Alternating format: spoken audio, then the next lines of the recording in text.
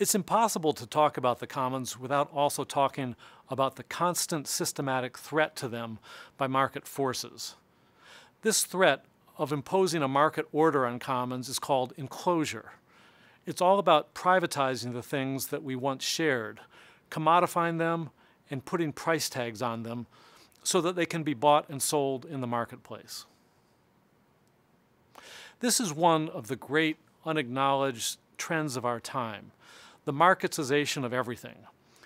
It's harmful because it undermines the social connections and cultural identities that we have with each other.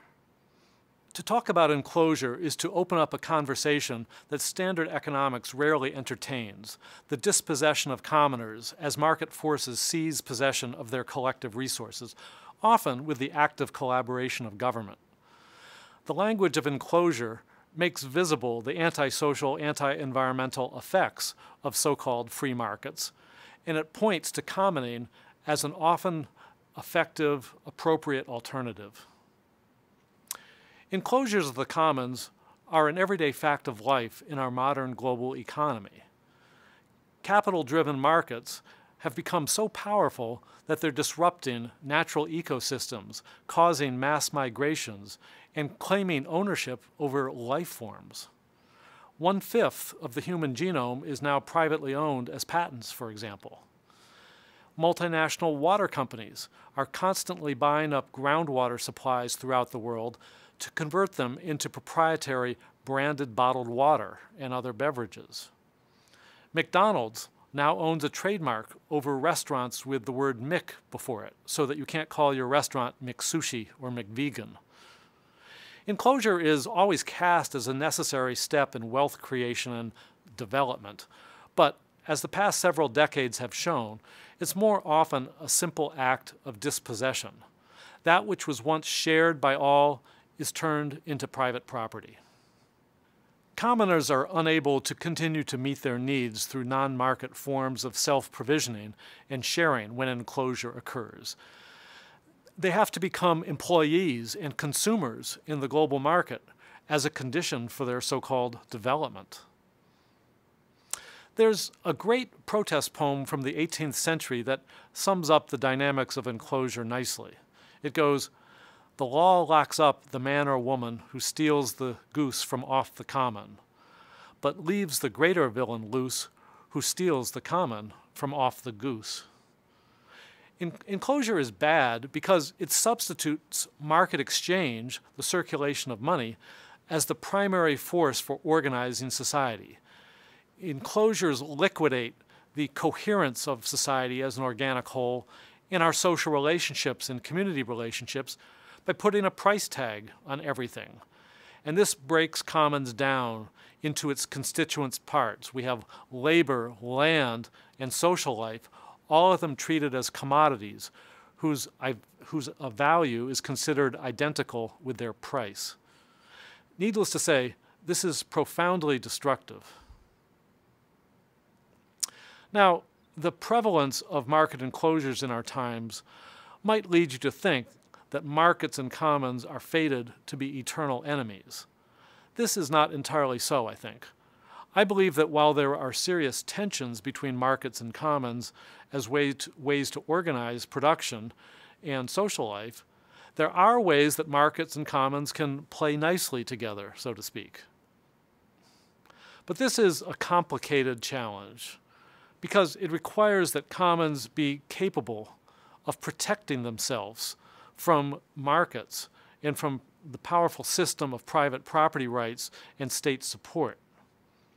The commons must have mechanisms of law, technology, or social organization to prevent markets from simply appropriating shared resources through enclosure.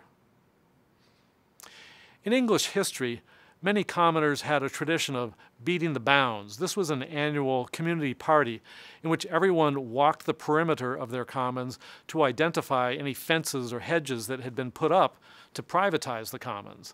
Then the community knocked them down, and reclaiming the integrity of their commons. And that's essentially what needs to be done today. We need to reinvent the tradition of beating the bounds. Two successful examples in the digital world are the general public license for free and open source software and the Creative Commons licenses for creative works. These licenses are based on a person's copyright ownership and allow commoners to retain control over the fruits of their shared labor by prohibiting private appropriations of code and digital content. Essentially, it allows the commons to be protected. The same idea of beating the bounds occurs when commoners devise formal rules and ethical norms to preserve their commons. It's a way of excluding outsiders who haven't invested their own energies in cultivating the commons, who haven't beat the bounds, and who may wish to act as free riders or vandals instead.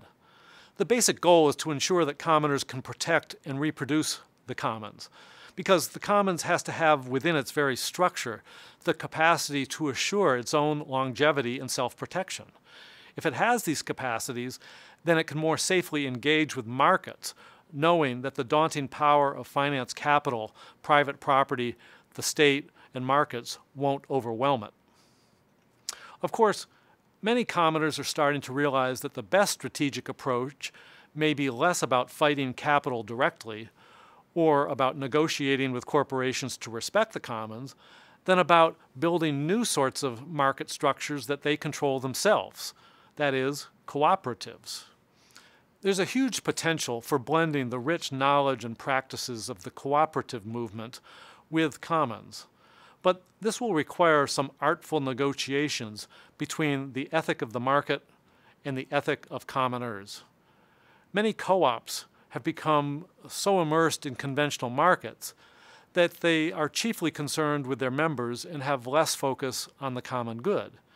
Yet commons have precisely the opposite problem, a great deal of interest in the common good and the non-market sharing of resources, but few financial or institutional resources to grow.